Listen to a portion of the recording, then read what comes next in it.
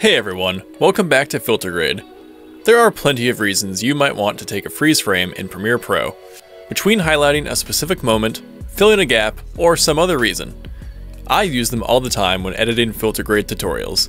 Sometimes my voiceover is longer than my screen recording, so I'll create a freeze frame on the moment I'm talking about and keep that on screen for as long as I need it to be there.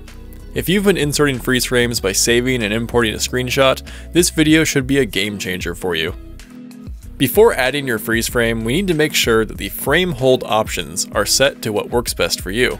You can right-click on a piece of footage, doesn't matter if it's the one you need to freeze frame, and then click on Frame Hold Options, and select whether the freeze frame is chosen from the source timecode, sequence timecode, in or out point, or playhead.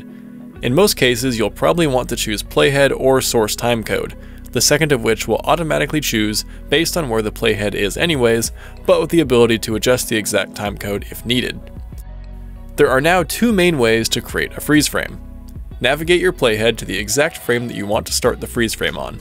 Right-click and select Insert Frame Hold Segment. At the playhead location, your footage will be split, and a 2-second frame hold will be added in between the two halves of the clip.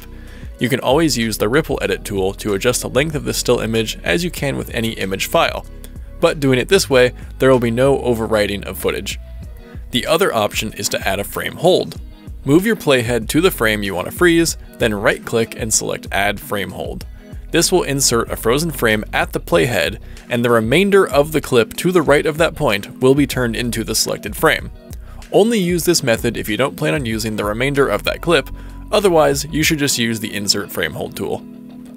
Both of these options are considerably faster than saving and importing a screenshot and let you easily select the exact frame you need. If you learned something in this video, let us know in the comments and make sure to like and subscribe so you don't miss future Premiere Pro tutorials from FilterGrade.